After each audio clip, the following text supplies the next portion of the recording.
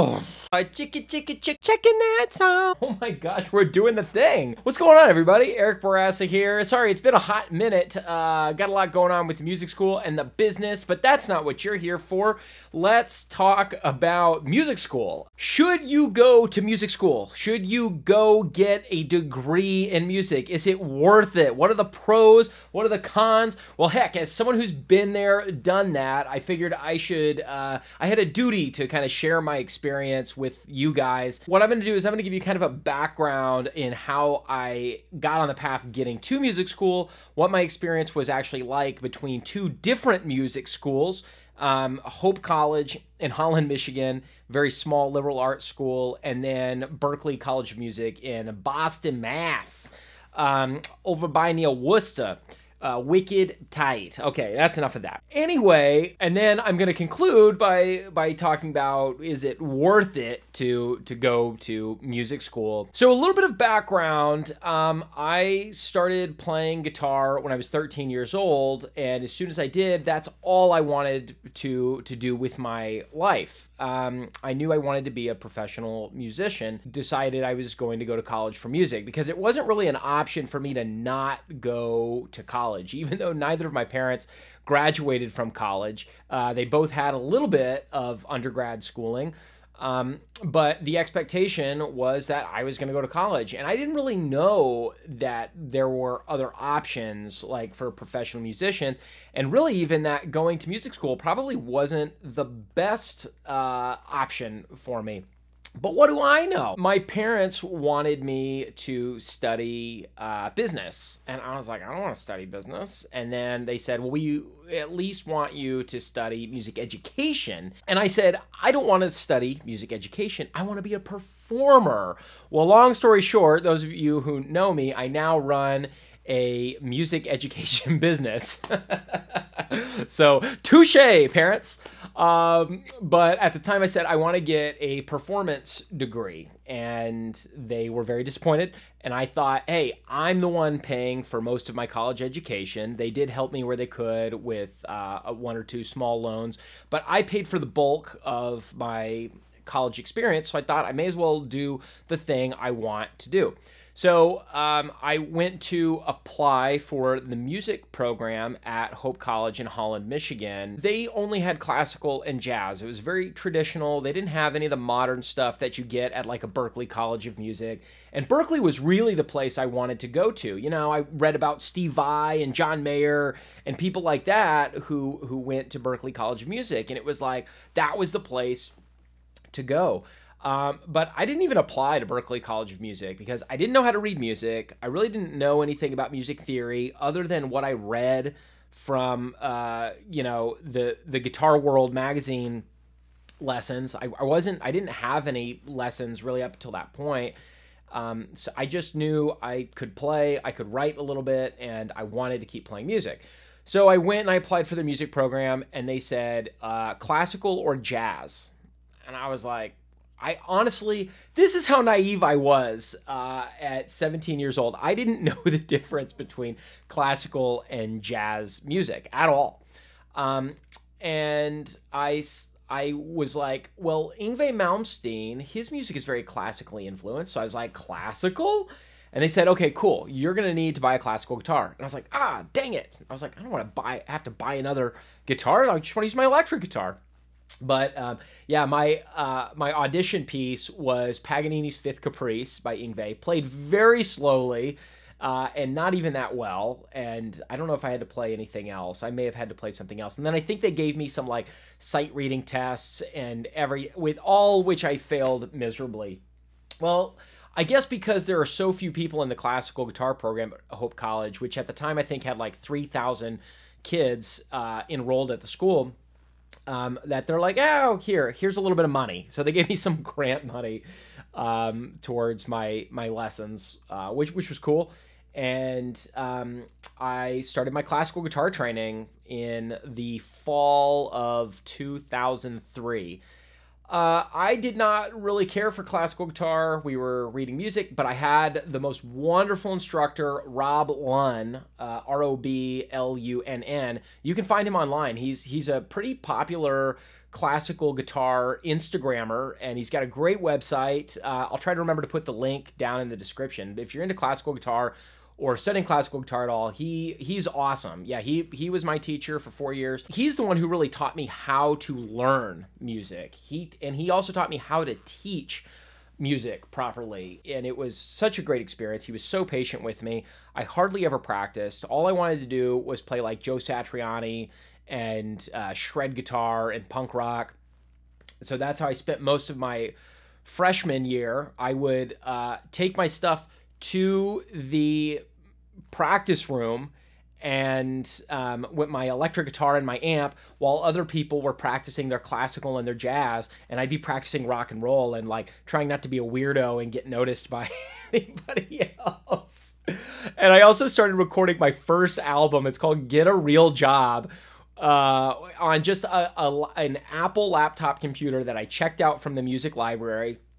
And I would make these like drum loops, and then I would record guitar parts just with headphones plugged in through the air to the laptop, right? So the recording quality was horrible, and I did my whole first album like that, but it was such a good learning experience for me, and I have fond memories of doing that in the practice rooms. I had to make sure it was late at night, but it had to be before the library closed, but while nobody else was really using the practice rooms next to me, because otherwise their horns and their strings would bleed into my recordings.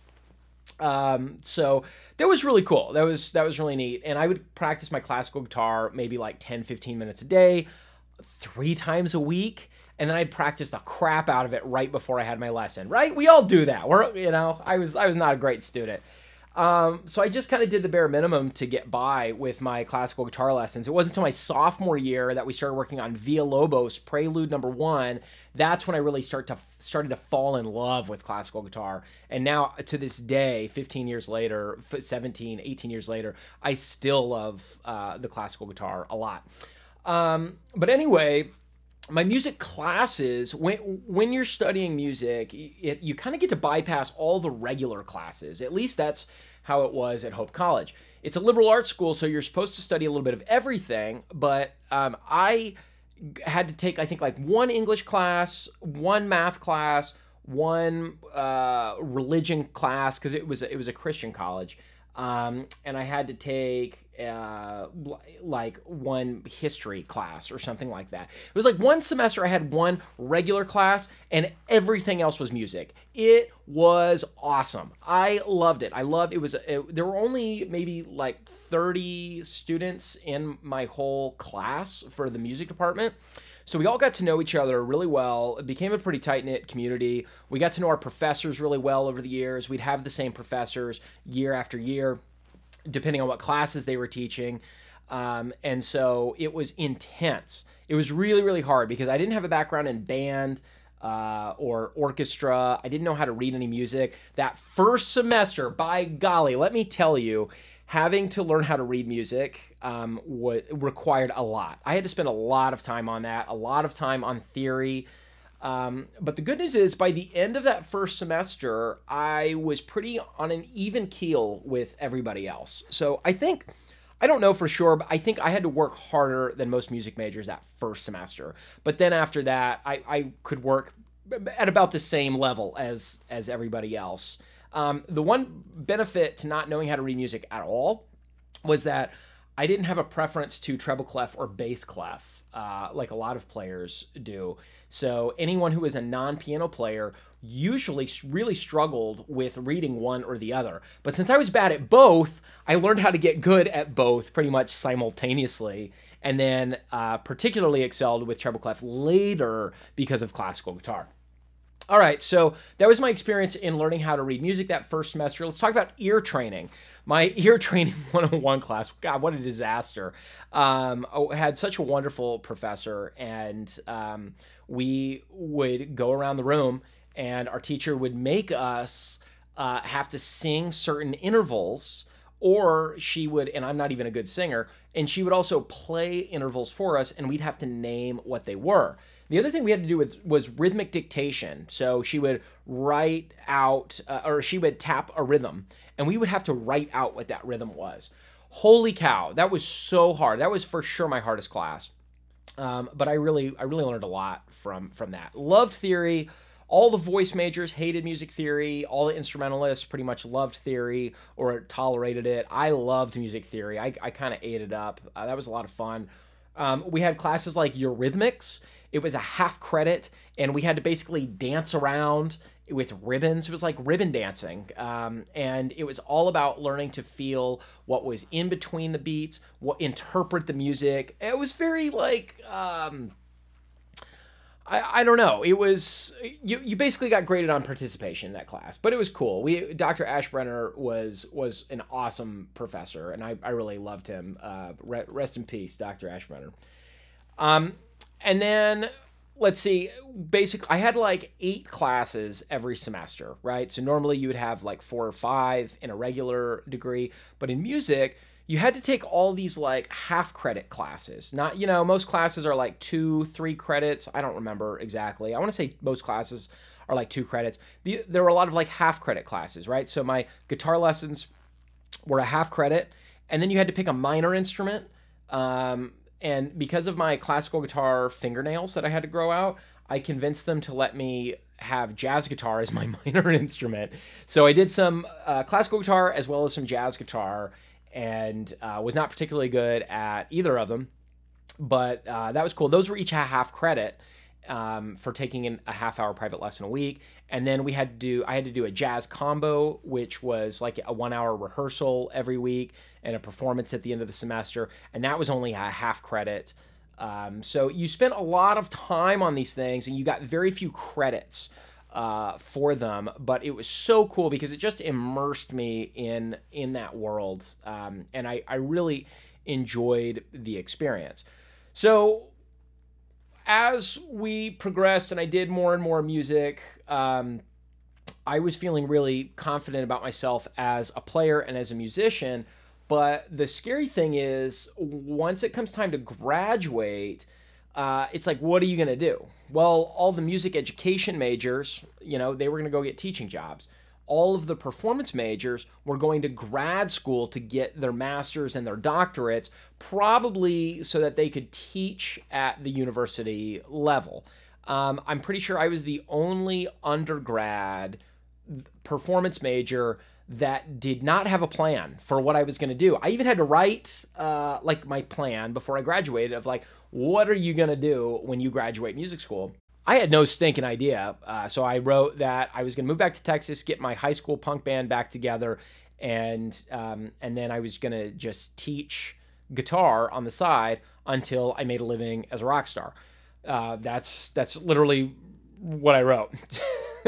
There was not a whole lot of support for like, here's how you're going to make money when you graduate. Fortunately, my guitar teacher, Rob Lunn, was super supportive and mentored me through like how to teach.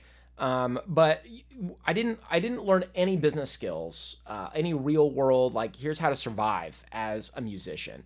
So I was just kind of on my own with that and sort of had to figure it out as I went. Let's talk about Berklee now. And then I'll give my thoughts overall on just music school in general.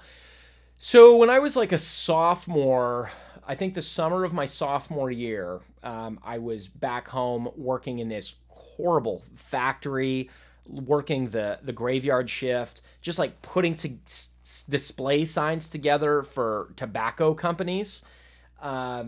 And I was like so grateful that I was getting a degree and that I was going to have options once I had my degree, because I did not want that kind of work for the rest of my life. And there were people that had been working there 20, 30 years. I was grateful that it was just a good paying summer job.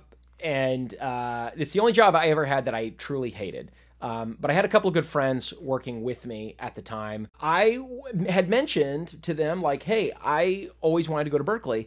And they're like, well, why don't you transfer? And I was like, oh my gosh, I know how to read music now. Like, I'm actually kind of a decent musician at this point. So I maybe could get in at this point. Well, a Come to find out, years later, once I went to Berklee, I actually probably could have gotten in as a high schooler. And it just depends on what you're wanting to do. It actually is not that, at least at that time in 2005, it wasn't that hard to get into Berklee College of Music. So if you're considering it and you're not sure if you have the current talent level for it or anything, I would go ahead and apply. Go to their audition, apply, just do the best you can and see if you can get in, because you might think you can't, but there's probably a better chance than you think that you could go there. So I applied and decided to transfer. Pretty much no one supported me on this. My parents, my best friend's parents, any adults I consulted said this is a bad idea because it's so expensive. I mean, back at that time, it was $50,000 a year. And my private university was $30,000 a year, which was already super expensive compared to like in-state places, which were like $15,000 a year. So you're talking a lot of money to go to Berklee. But I said, I don't care. I'm going to do it anyway. Will somebody co-sign this loan that I'm getting? And they said, no one would co-sign co-sign the loan with me. So I got a super high, like 10% interest rate. And I was just like, forget it. I'm going anyway. Applied and then applied so that by the time I was a senior, I would be able to transfer to Berklee. So I spent my junior year preparing for that transition. And in the spring, I'll never forget, my dad came and my sister came and picked me up at music school. The audition was down at like the University of Chicago or some like high school Chicago arts school. I think it was like a high school in like right in the heart of Chicago. It felt very like, look at me, I'm in the city, I'm doing city things. And on a guitar I had never even really played on before, auditioned for Berklee College of Music with Satriani's Surfing with the Alien. And I did an okay job. I wasn't like a stellar performance, but you know, I did okay. You know, a Strat with single coils and a non-floating whammy bar. Playing through an amp I had never played through. Like you just show up and you plug into whatever they have. And they had me do some like reading tests. Like they're like, you have 5 minutes to practice these lines of music and then come in and play them for us. So that was kind of cool. And I felt okay about it. And then they actually gave me a decent amount of money to go to Berklee. I was pretty shocked about that. But I guess it was more like grant money, scholarship money. So I was stoked. I transferred to Berklee. My family drove me from Michigan to Boston, one of the greatest road trips of my life. And here's what happened when I got to Berklee. Okay, this video is already getting like way too long. But let me just share briefly my experience about Berklee. You're in the heart of Boston. Berklee does like a modern approach to music, whereas the school I came from was traditional, like traditional classical music theory. So a lot of the rules and things I had learned did not apply. And so it was a bit confusing when I went to take the tests to test out of like the beginner courses. I couldn't because they were asking me like jazz theory questions. And so I ended up in like the most basic level courses. It was like doing freshman year all over again. And what I found was I was able to just skate through those classes, no problem. Like I could sleep through them. In fact, my favorite class ended up being an English class, not even my music classes, because it was kind of been there, done that. Once I sort of learned the modern jargon, I was like, oh, now this is easy. Now it makes sense. Now I could, like 2 weeks in, I was like, now I could test out of all of this stuff. And here's what I found, comparing that with my small liberal arts college that no one's ever heard of, and Berklee College of Music, this prestigious music school. My classes at Berklee were not better than what I got at Hope. They were about on par, right? It was about the same experience in terms of the quality of instruction. So if your goal is just to look for a good quality education, you don't have to go to Berklee for that. However, here's what Berklee offers. And that's opportunity, connection. This is the thing I didn't get at the time. The importance of being out as much as possible, connecting with other players, connecting with the community, connecting with your professors. Most of the professors are like professional touring and gigging musicians. So like my guitar teacher at Berklee, he played in the band Fate's Warning, and that would have been a really good connection for me to have had I tried and had I like, practiced the stuff he had given me.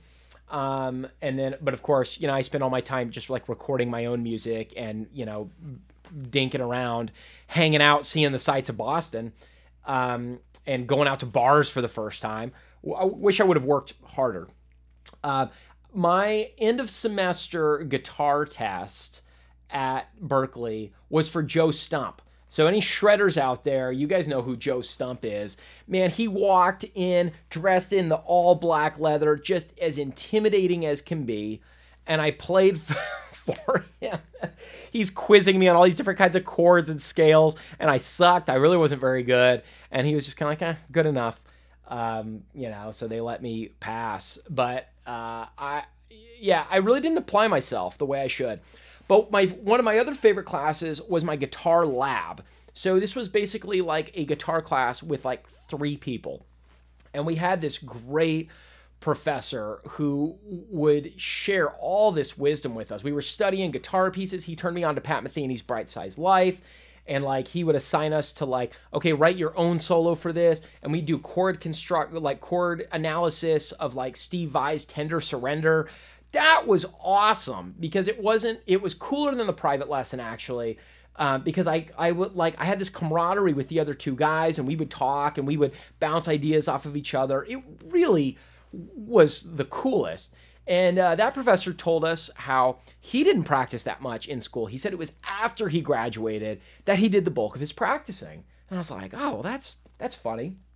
Well, sure enough, I did the same thing. After I graduated, that's when I started practicing way more. One of the other drawbacks of going to Berklee was that you basically are starting over. They treated me as a freshman when I was really a senior. I had already racked up a lot of debt from my other school, and I was like, look, I know this is going to take me a little bit longer because, it would be foolish for me to think I could transfer as a senior and graduate in 1 year. I know some things weren't going to transfer over. I thought it would maybe take me 2.5 years. They're like, no, it's going to take you 4 years, basically nothing transferred. I didn't discover this till I got there because I wasn't the most organized person. I could have found this out ahead of time, but I didn't. I just wanted to go. So like a month into my experience there, I called Hope College and I was like, hey, if I transfer back to Hope, can I still graduate on time? And they're like, yeah, we can do that. So that's what I did. Did my senior classical guitar recital back at Hope College in the spring. So it was like fall 2006 that I was at Berklee College of Music. Spent 1 semester there, transferred back, met a nice girl while I was there, met some great friends. We had a good time. I worked at the Virgin record store when it closed down, saw Alice Cooper, and one of the guys from the Bare Naked Ladies came in. And then I also worked at, I worked a lot. I worked all through college. And so then when Virgin record store closed down, I got a job at a really famous comic store right there on that strip over by Commonwealth on Boston, but I forget the name of it right now. And like Kevin Bacon and his wife came in while I was there. So it was a really happening place. There was a lot going on, had great friends, went to the wildest party of my life at MIT. Had I stayed, I think I would have done a better job of getting plugged in, getting connected with more musicians. Fortunately, some of the people I met, I'm still friends with to this day, and it was neat. It was a really neat experience, and to have seen the practice rooms where freaking Dream Theater practiced, and like one of my neighboring roommates was the nephew of Carlos Santana, We met another guy who we said looked just like Matthew Perry from Friends, and he was like, oh yeah, that's my uncle, right? So it was a really cool collection of people that were there, and I wish I would have spent more time getting plugged into the community. And again, I think if I had stayed, I think I would have done that. So if you're going to go to like Berklee College of Music, you got to get plugged in and connected as much as possible. Spend as little time in your dorm room as possible. Spend as much time getting out and meeting people.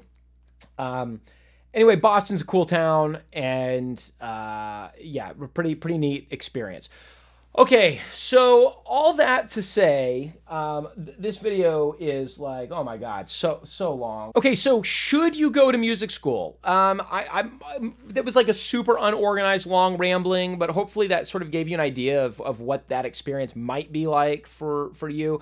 Do you need a degree to be a professional musician? No. In fact, I don't recommend it. If your goal is to become a pro touring musician, the best thing you can do is find an area where that is happening, you know, like LA or Nashville or New York, or even like Boston, the Boston music scene, and just start getting plugged in. A great way to get plugged in is Berklee College of Music. That's a good place. Like Hope College, not a good place to get connected with the wider music industry. Berklee College of Music was the place to make those connections. So if that's your goal, then that would be a really good option. A lot of people don't even graduate from Berklee because they end up getting hooked up with a tour or some pro gig, which is what they were after anyway. And then they're like, okay, bye music school. I don't need you anymore. I've found my way.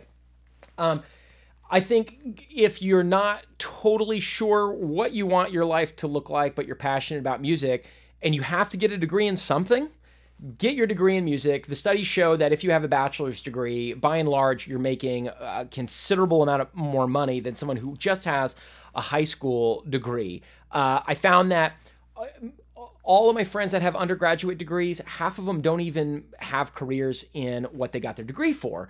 So I would say for a lot of careers, what you get your degree in kind of doesn't matter. So you may as well get it in what you want to do, and then figure it out from there. You know, it's if you're going to be a nurse or if you're going to be a teacher, then you definitely want to get that. Well, I became a school teacher anyway, and I didn't get a degree in teaching. So, you know, just get the degree in whatever you want. But again, if your goal is to become a professional musician, no, you don't need to go to music school. If you want to teach at the university level, then yeah, you need to go to music school, if you want to be involved in that world. But for making connections and stuff, Berklee College of Music is a great place for that. So anyway, let me know, did you go to music school? Did you go to Berklee? Were we friends? Were we roommates? Tell me about your experience with music school, and I'd love to know if you're debating going to music school, if you regret going to music school, if you're so glad that you went. Let me know what it's like for you. You know, like and subscribe if you made it this far. Gee, goodness gracious. If you made it this far, you are a total trooper. That was my experience, and I'll see you guys next time.